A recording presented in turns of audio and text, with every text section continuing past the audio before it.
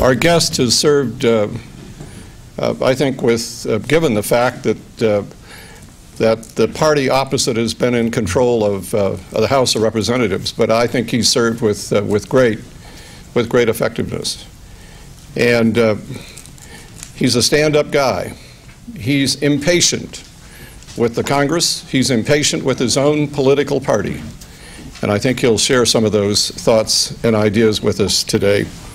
Welcome, please, from the 51st Congressional District, from the United States House of Representatives, a very special friend, the Honorable Bob Filner.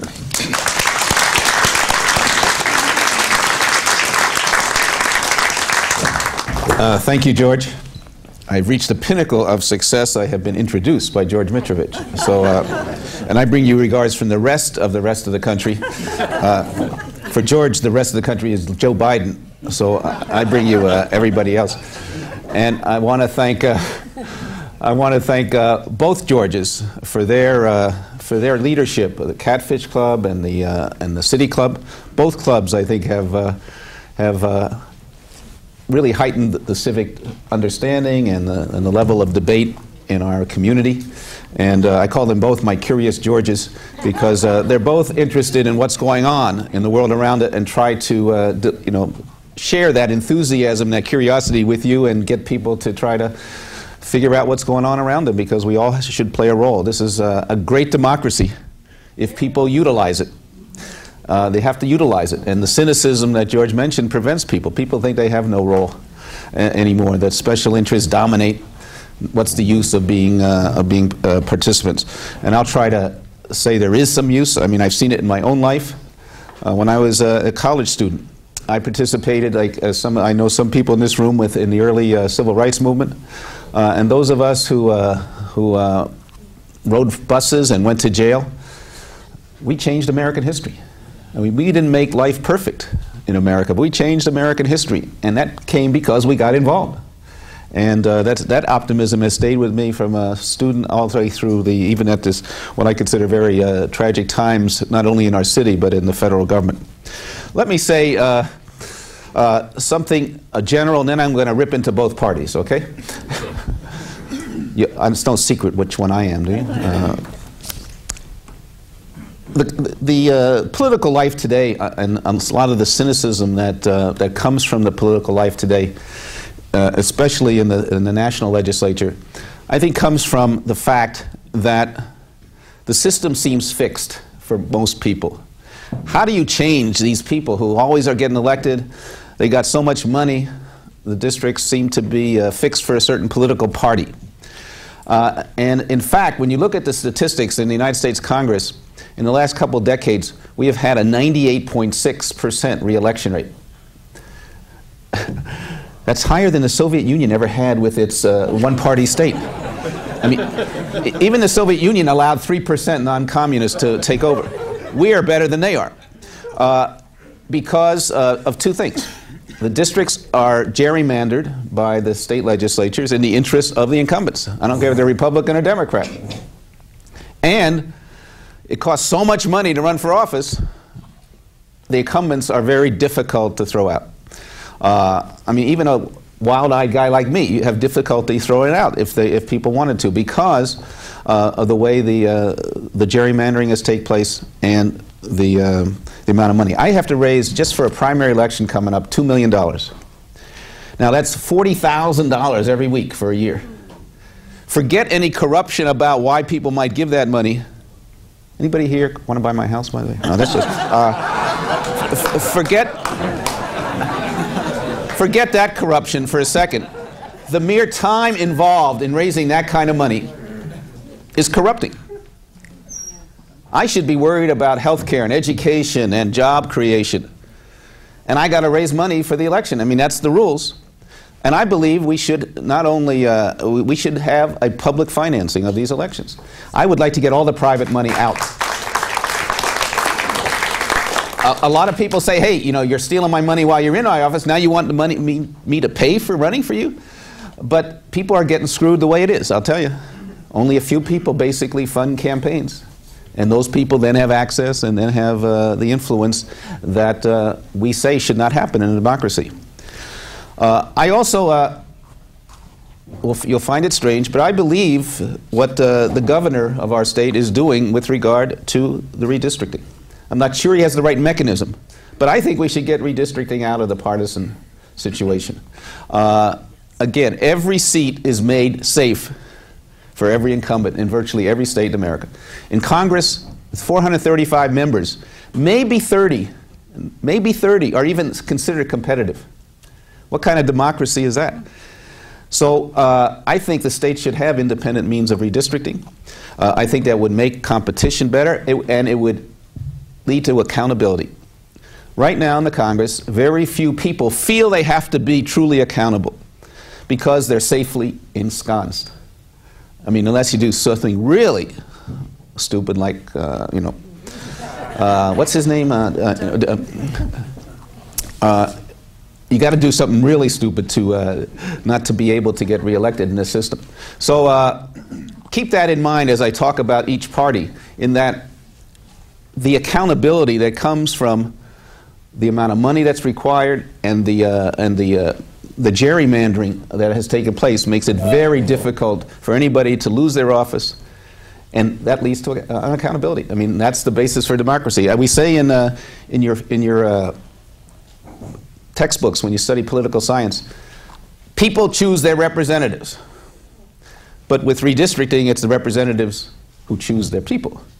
And we could, especially with computers, but you could do it you could do it without computers. You could very technically, very down to the block or to even that house, fix how many Democrats and Republicans and what kind they are in your district. So just keep that in mind. Now, I'm a Democrat. I have great difficulties with what the Republicans are doing today. They have, I think, Mr. Bush has successfully realized the dream of Ronald Reagan. And that dream was to put as much as possible of your nation's resources into defense and war. And September 11th has provided a very tragic but convenient excuse for the president to keep that fear going, to keep money into defense, and of course into the war in Iraq. Right now, by the way, we are spending every 2.5 to 3 days $1 billion in Iraq. $1 billion every couple days. Now, you can't imagine what kind of money that is. I mean, nobody can figure out. I mean, in the federal government, we deal with these billions as if it was decimal dust, you know. But when a country chooses to spend that kind of money on one thing, whatever it is, there's no money left for other things. You know it in your regular budget. You know it in your business budget. If you spend too much money on one, you don't have anything to spend on the other. So, again, the first equation of what Ronald Reagan did and what Bush has so successfully done, put everything into war.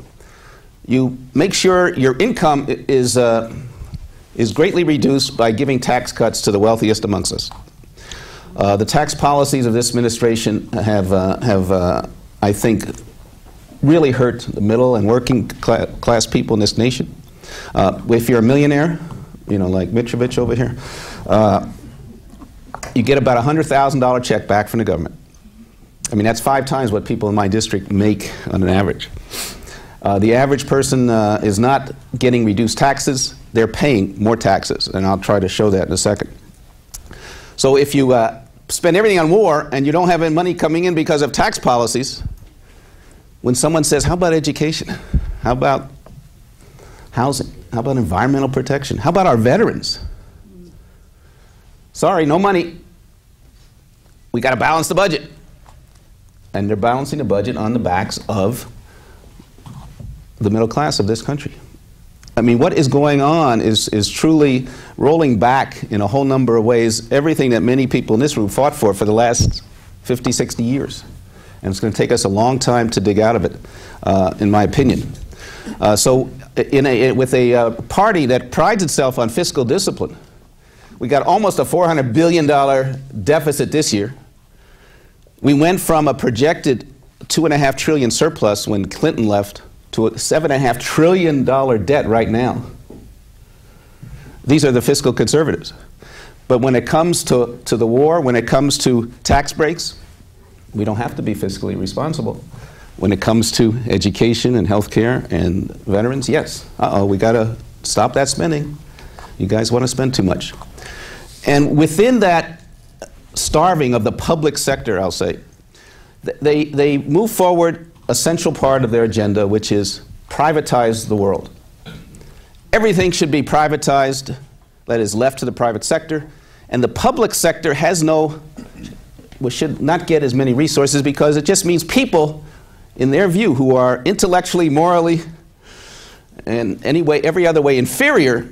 Why should tax monies go to people who don't have jobs or need an education or need health care? If they were religious enough and moral enough and smart enough, they would have that. So the public sector, which for me is just all of us doing things together what we can't do separately. I mean, you can't build a road and each person take a piece of road in front of their house, right? You have the government collecting some money from each of us and we build a decent road because we can't do it separately. And on and on and on. The public sector, though, because it serves people who the Republicans don't really want to care about because they're not in their districts. They redistricted them out. What do we care about? Them, those people. We're privatizing education. We passed a voucher system for District of Columbia, which gives parents the right to go to private schools. The so-called No Child Left Behind Act is designed to undermine public education. It allows people to take money from the federal treasury to go to a private school. That undermines public education. Social Security, their privatization. They may not get that far, but they're trying to do it. Medicare, they went further than this. They never thought they went because the Democrats couldn't fight back sufficiently. We passed this so-called prescription drug bill, which not only was a fraud on its own case, but to get any of the benefits from that, you have to leave Medicare. You have to join a private HMO. Most people don't know that. I see some incredulous looks, but when you read the legislation, you cannot get the catastrophic coverage unless you do it through an HMO. So they want to privatize that. They want to privatize the air traffic control people. I like to say that if they could, they would have the mad cows themselves inspecting for agricultural problems. I mean, they want the people to inspect who actually have the problems, whether it's environment or anything else. So we're narrowing the public sector, we're starving it for resources, and we get back, finally, to the world that they see. It's a law of the jungle. The fittest survive. And if you haven't survived, tough. Now, I think that I and most Democrats believe we're all in this together, that we bring each other up together, that, in simplistic, if one person is sick, then the society is not healthy, and if one person is uneducated, we're all going to suffer. And we say, let everybody have the American dream. Not that everybody is equal, but everybody ought to have the opportunity. And that principle is anathema to the governing majority in the Congress, House, Senate, the President, and the Supreme Court. So what are the Democrats doing about this? I mean, it seems clear to me that these are policies that go against the whole fiber of American life for the last century, maybe, taking away all the gains that we made in environments, the kind of mutual support systems that have been built up through Social Security and Medicare, and the Democrats should be having a ball at this time. I mean, we should be getting converts everywhere and ready to take elections. I don't see that happening. Most people, I was just listening to some of the commentary as I drove here this afternoon, and where are the Democrats? They keep saying, where are the Democrats? What is their positive vision of what's going on? Do we have any way to deal with these issues? I think we do as a party and as many individuals. There's a lot of great people actually in both parties. But as a group, the Democrats don't seem to be able to deal with this. Let me just give you some examples of what I mean by that. Gas prices. And the country is ready for revolution as they see these gas prices. Do the Democrats have an answer to it? I don't know. I mean, I don't see it. I have an answer, but I don't see our party having an answer for it. Clearly, by the way, Umberto reminds me to tell a little story here. You know the story about when you want to kill a frog, if you put it in boiling water, what happens? He just jumps out. I mean, he's just, you know, it's just too much of a shock and he jumps out, so you can't kill him. But if you put him in tepid water, he's smiling, he's you know, he's swimming around, floating on his back, with a smile. You slowly turn up the temperature. You kill him with a smile on his face. We're the frogs. And the multinational oil companies or the pharmaceutical companies or the insurance companies or the electricity companies, as we saw in our electricity crisis a few years ago, they ratchet things up, and if they get too high, we jump out, so they move it back, and we get used to the new warmth, and, you know, and they're killing us as they keep ratcheting everything up. You would die now for $2.25 gas, right? But $2.25 a year ago was out of the question. They've got us moved up to where we accept the $2.25 and the $2.50. Now we're happy at $2.75. This is not a supply and demand issue. This is not a supply and demand issue, or it's very minor. It's about control of the market by a few multinational companies. They drill for the oil, they refine it in gasoline, and they sell it through gas stations. Something like 2/3 or almost over 70% of gas stations are now owned by these multinationals. We can go after these guys. There was an article, I think, in the New York Times this morning that says people think we can't go after these the gas prices. We can. I have legislation that not only says let's investigate him for antitrust action, which they are guilty of, but does things like windfall profits tax at 100%. I mean, there are things we could do, and we could talk about the policy. We are not impotent in the face of this as a people, but Congress has been bought off, both parties, by the oil companies, and the public doesn't seem to know that it has a role to play here. Prescription drug. I call that, by the way, every time you go to fill up your gas tank, you should think Bush tax. Because it's a tax on you by the policies, or the lack of policies, by this administration. And I will tell you, everybody is paying that tax. Working people have a very great difficulty. You have to pay 40 or 50 bucks to fill up your gas tank. Where are you going to cut? Food and rent? You got to cut somewhere. And it's very difficult for the average family. There should be a revolution going on. But if you thought this is an administration that supposedly cut taxes, he's raised tax on all of us through the gasoline. Every time you go to buy prescription drugs, especially if you don't have some of the best insurance for yourself, for your parents, it's a Bush tax. We are paying incredible prices for these prescription drugs, which many people need to survive. There's no reason, no economic reason, of supply and demand that those prices are so high. It's just what the market will bear. And they could charge you whatever they want. And it's a Bush tax. And people are making decisions now that they have to, they cut their medicine so it's ineffective, or they don't buy food because they're buying their medicine. I mean, this is not an American, we should not tolerate this in America. You get a bill from your kids who are in college. I see, we've been watching not only Bill, but then his kids play in college, giving us all. By the way, when Bill Walton graduated UCLA, which was in the midst of the Vietnam turmoil, he didn't think that just because you're an athlete, I don't have any opinions.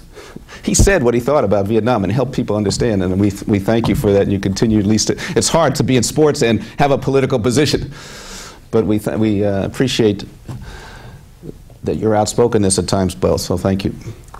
But every time you get a tuition bill from your kids through now? Are they all through? Got one left? No. All right, good. Your tuition is out of sight. Many middle-class families can't afford it. We've cut loans, we cut grants. I mean, that's a Bush tax. Kids have got to go to college to participate in our economy. So wherever you look, the middle class is getting squeezed, and people should be riled up, but the opposition party has not shown the leadership to get people to understand what's going on, and then to take action that will help them, to help us change things. If you remember, whether you're talking about civil rights or talking about the Vietnam War, Congress didn't take the lead in those things, to either end the war or to have voting rights. It was people who, many times in the streets, at least, taking action, direct action, in protests and marches and other things that forced the government to respond. I think we have to do that today. I don't see the parties either taking the leadership to try to figure out how do we get out of the mess that we're in. I mean, we're in a microcosm right here in San Diego. It's all about leadership.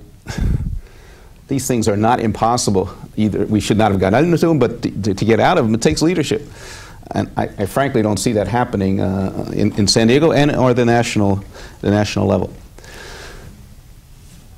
The Democratic Party is being. I saw our chairman of the Democratic National Committee, Howard Dean, who I supported for president. He went on the John Daly show a few months ago. Everybody see him? Anybody see that show? Watch it. 11 o'clock, comedy station. The best analysis of the news that we have today. Fake news is still the best news, and you know, he doesn't let anybody off the hook. Jon Stewart on that show asked Howard Dean, "Well, if you took over tomorrow, what would change? What would you do?" And Dean said something about fiscal responsibility. Nothing about gas. Nothing about health care. National health care is a policy that we could talk about. Education is a policy. We ought to repeal No Child Left Behind and help school districts with what we know works, whether it's small classes or new buildings or teacher salaries or professional development or parent outreach. We know what works. We can educate every kid. It's a question of supporting those efforts that do that. But no, we want to test every year and throw out and say everybody doesn't do well on those tests, including people who don't speak English or have other special problems, that we're just going to call them failing.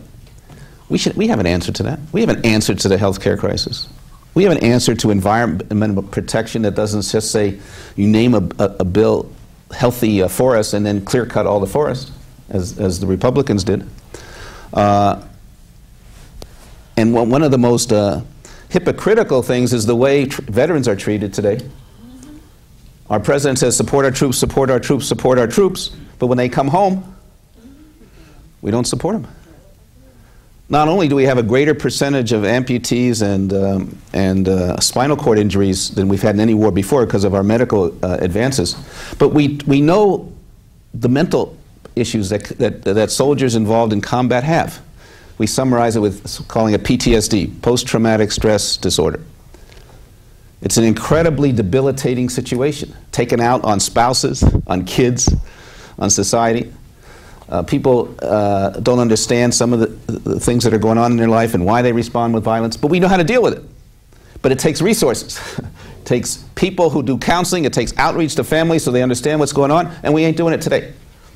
When the Vietnam kids came home, not only didn't we welcome them as heroes, but we didn't know anything about, or didn't want to know anything about mental health problems, and half the homeless on the streets tonight, will be veterans of Vietnam. That's no way to treat those people. So the Democratic Party has answers, but we have to communicate them better, get them out to the public. I think we should be out of Washington doing this. Our leadership right now cares only about the debates within the House and Senate rules. Now, there are a few junkies who watch C-SPAN, I'm sure, here. But most people have no idea what goes on there. It doesn't seem to matter with them. The way we argue about things and the motions we make are not leadership. But that's what our party, my party, is doing as leadership, saying, let's debate them. Newt Gingrich understood that if you play by the rules that the majority sets up, you aren't going to win. He changed the rules. And I think it's time to neuter the party, the Democratic Party. That's N-E-W-T. That is, don't play by the rules that they set up. You can't win. He understood that. I'll just give you one minor example, and then I'll end. Many of you, I'm going to just tell you one anecdote about the House, and many of you are very informed, but I bet you didn't know these exact details. When we voted last year on the budget of the United States, it's $2.5 trillion. It's a lot of money. We were given the budget 3 hours before the vote, 1,300 pages. It was this high. Now nobody, Republican, Democrat, could actually read that, right? We didn't. Nobody knew it was in it. And they said, Here it is. Let's have a vote. The Democratic Party was given a half hour to debate, not allowed to amend anything, and so we lost, obviously, the vote because they have the majority. Well, you probably didn't read anything about that. You don't know, I mean, it's a prostitution of the political process, the way it was done. And I can multiply that 1,000 times. I try to get our party to say, look, let's just walk out on the House steps with our 1,300 pages. Let's go read the budget. Where would the TV cameras be?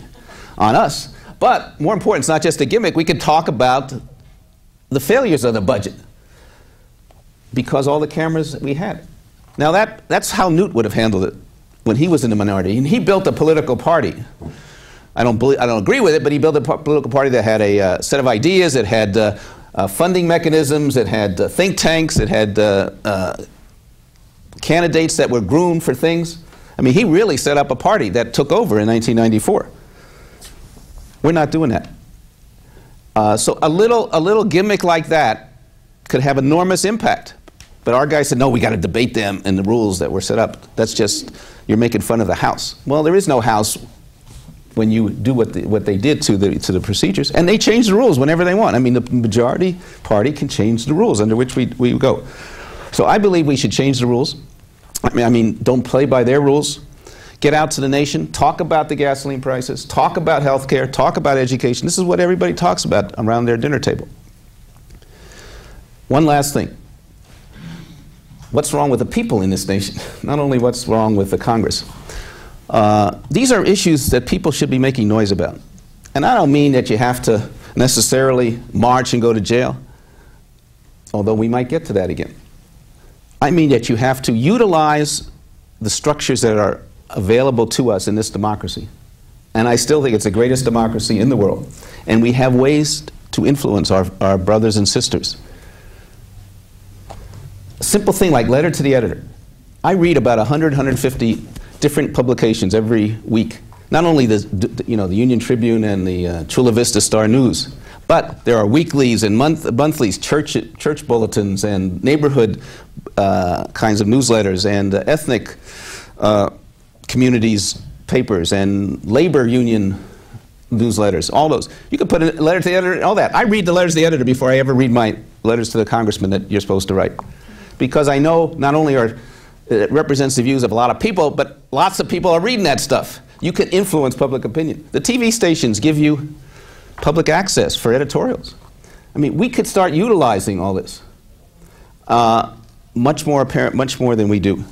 I believe that that right now we are acting like the frogs I talked about, but I believe we should jump out of that tepid water and tell Washington that we are not meeting the needs that you have every single day. And this Congress will respond to that. Thank you very much.